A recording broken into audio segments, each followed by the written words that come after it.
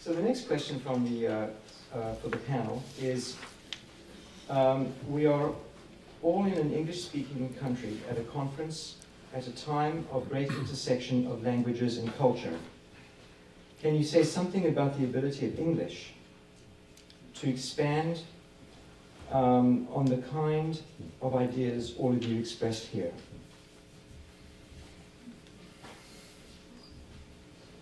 Can you repeat the question? English teacher is established. We're in an English-speaking country at a conference at a time of great intersection of languages and culture. Can you say something about the ability of English to expand and take on the kinds of ideas all of you expressed here? Michael. Stephen, you're next. I'm struck by Ibn al-Arabi's philosophy of translation.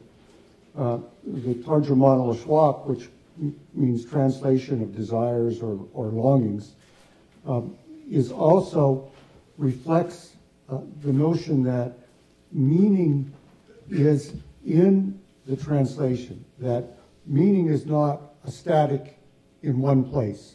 And he talks about how everywhere the beloved sets foot, blossoms up as a garden, and as soon as she leaves, it becomes a desert again.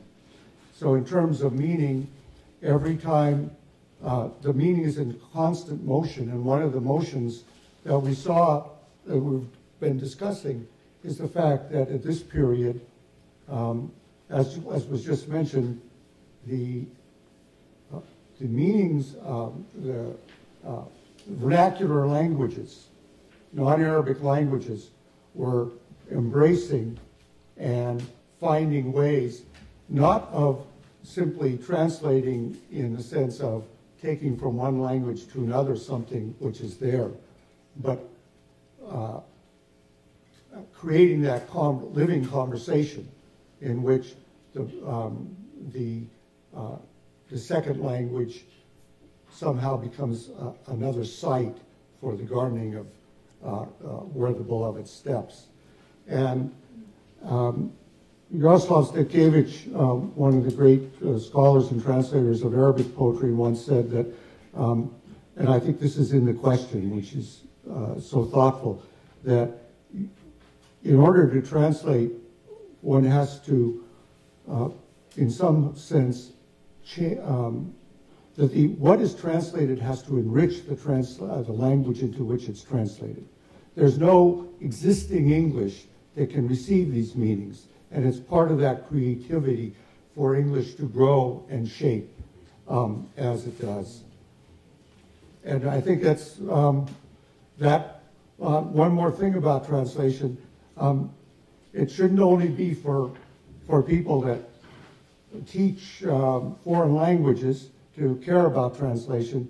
I often think that translation is something we do all the time. Every time we have a discussion with a friend and we think we're talking the same language, and we say, "Oh, you meant that?"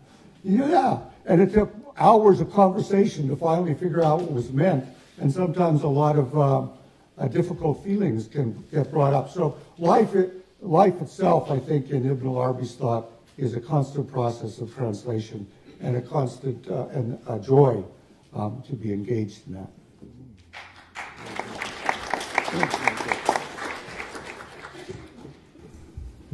Stephen? I just want to add a few reflections because unlike all the other panelists here, I've spent rather a long period of time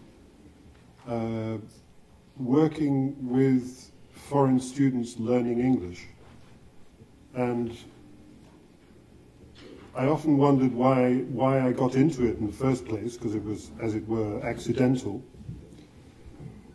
When I first started in the 70s, English could not have been described at that point really as a world language.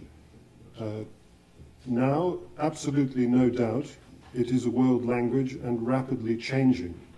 And I want to add one thing to what Michael said. I mean, it's perfectly obvious to all of us that there have been various forms of English perfectly adequate. The kind of language spoken in America and is already multiple from West Coast to East Coast. It is added another dimension by all the Englishes which exist in Britain. I think we have to be very careful to realize that even on this kind of horizontal level, there are as many languages as there are peoples and individuals. So this is a highly complex process where there is an evolution of expression which is taking place constantly. And the language itself is just a vehicle which is being transformed in the process of expressing meaning. And there is no doubt in my mind, having come into the sort of publishing of Ibn Arabi, that when a book appears in English, which has been locked up, as it were, in the Arabic language, it is an actual event. It's a bit like a bomb going off. If you're near it, you feel it, you hear it. Maybe other people will hear about it. But the event itself is absolutely real and is transformative because there is something about this meaning which is desperately trying to convey itself to all of us.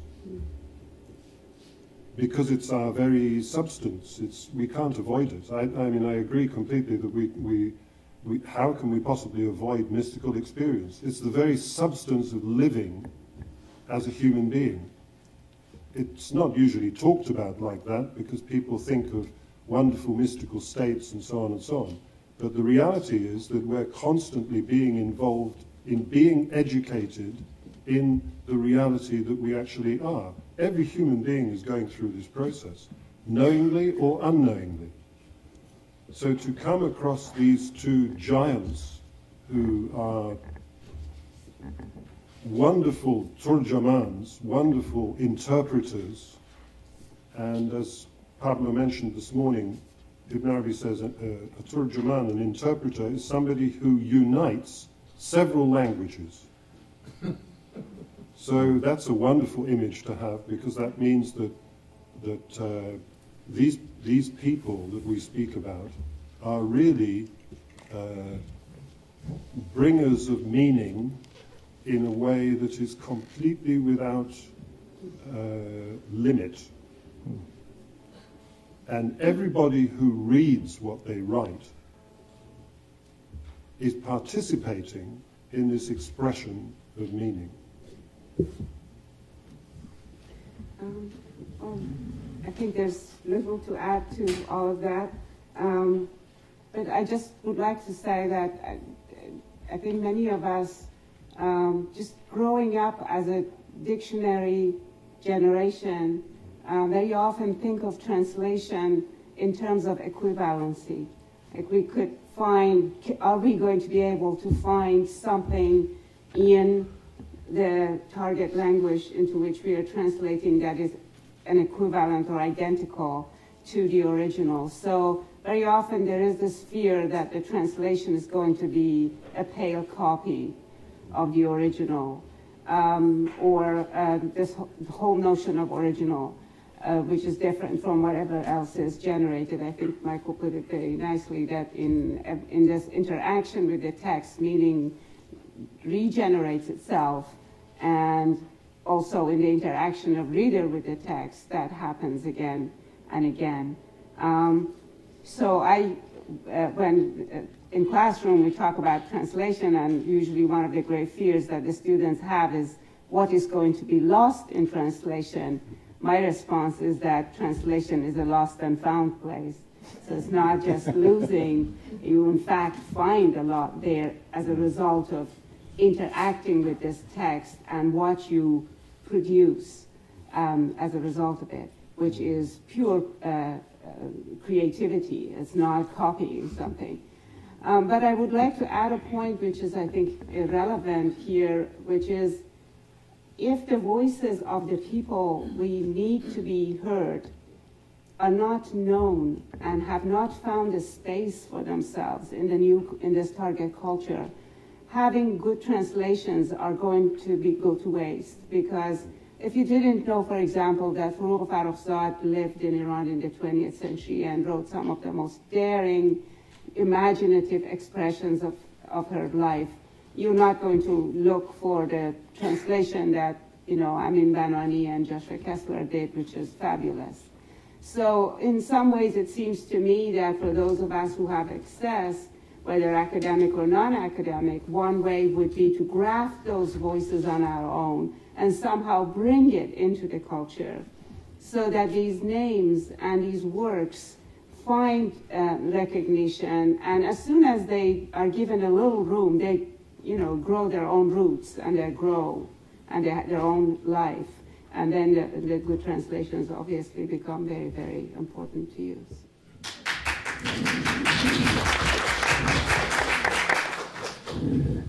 I just want to spin off from that a little bit further, again, with the theme of verticality, and note that one of the ways when you read Ibn Arabi Rumi, you actually will know you understand it, is if you can see the haq, the reality that he's talking about, in all the other equivalent forms around you. So I can still remember the point at which, having fallen in love with Rumi, I suddenly realized that Emily Dickinson was writing Rumi's quatrains, and that Walt Whitman was writing his own Masnavi, and that Rilke was writing his own Divan Shams.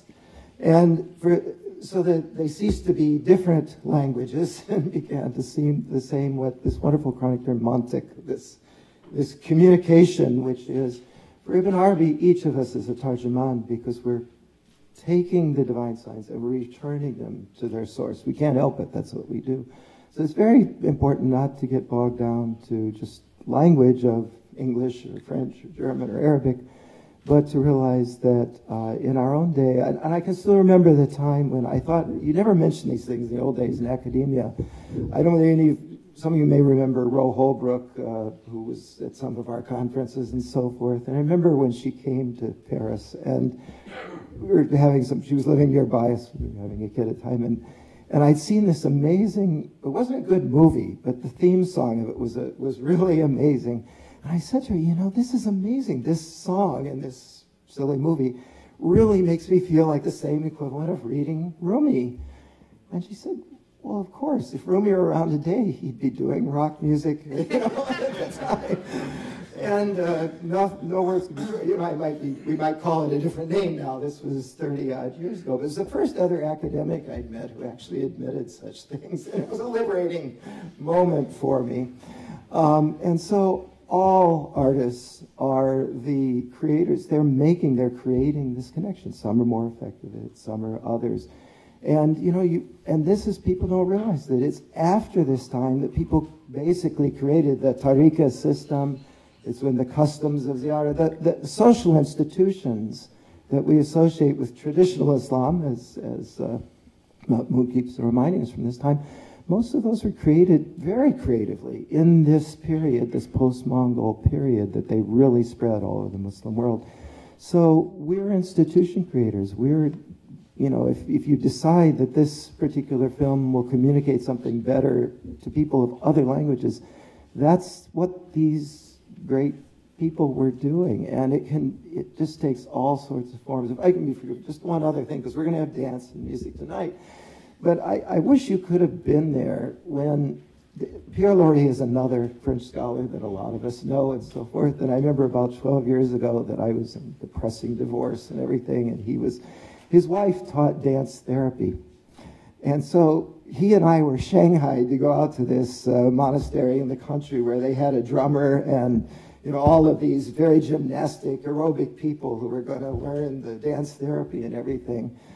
And here are these two super uptight scholars, in the midst of all these, very, 10, 15 years older than all of the people in the class. But boy, did I learn something about overcoming the nafs that I'll never forget by having to be there. I mean, not by having to be there, because you can't be depressed when you're dancing to this really good music, you know. And so, I mentioned that just because something like, it wasn't Rumi, you know, it's Sultan Veled and others who created all the instruments of the Mevleviya and their music and their dance and their whirling and so forth. But if you do it, it communicates something to you that words might never get to you. So whether it be dance or film or music or just new forms of sohbet, and so forth, what we're being asked to do always, as people did back then, is to create new ways to make that connection between the hakika and its form and its expression, and to communicate them. And that's why when I come to these things, I always want to see, where are the young people here? Because if you don't have the young people, this will die out just like other things died out. We're right here. Yeah. Well, I've spotted you guys.